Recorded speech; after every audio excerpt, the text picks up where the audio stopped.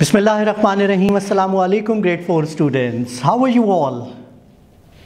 Wow, mashallah, you are looking so fresh today. So how is your day?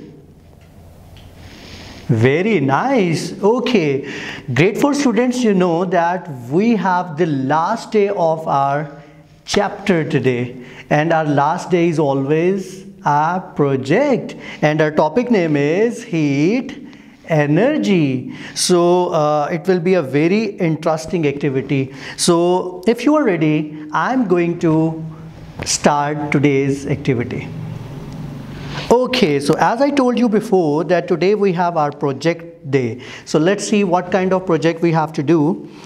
Checking temperature. Wow, आज हम practically temperature को check करेंगे और इससे जो हमें साइंस स्किल मिलेगी definitely it's experimenting and using tools, checking your body heat. So today we have to different projects. एक में हम क्या करेंगे, एक में हम डिफरेंट जो है मटेरियल उनका जो नॉन लिविंग है उनका हम क्या चेक करेंगे, टेम्परेचर, और दूसरे प्रोजेक्ट में हम बॉडी हीट टेम्परेचर जो है वो चेक करेंगे. And student you know that before starting any project we have to collect the material. So आपको क्या लगता है कि इस प्रोजेक्ट को करने के लिए क्या क्या मटेरियल चाहिए होगा? Definitely the main and most important material जो इसके लिए होगा वो है आपका थर्मामीटर. और थर्मामीटर क्या करता है जी, टेम्परेचर चेक करता है. तो हम पहले देखते हैं कि क्या है. Arrange a thermometer. By using thermometer collect temperatures of different liquids and materials.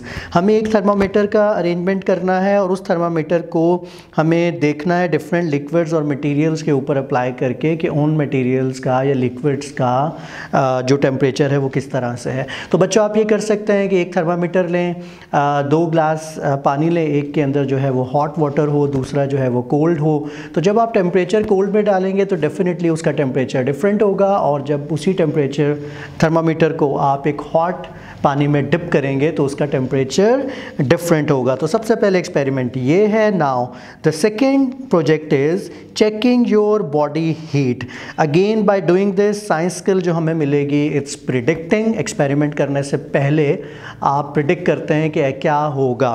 And analysing situation. So check your body temperature, run for 5 minutes, predict your body temperature. Now check your body temperature again, analyze the difference in temperature, compare your body temperature with other family members or with students. तो अभी आपने क्या करना है next में, we have to check our body temperature.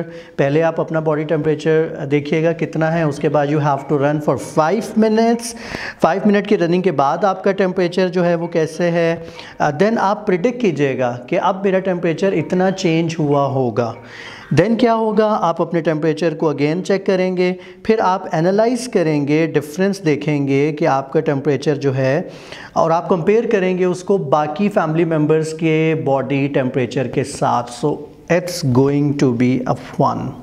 So now the time is for your home assignment and it's time for your practical project.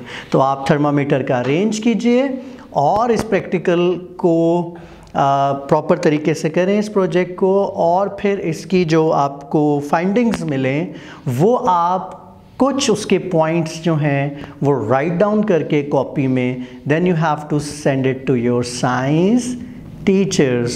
So grade 4 students, alhamdulillah, we have completed this chapter, and from tomorrow we have to start a new lesson. Okay grade 4 students, take care. Allah Hafiz.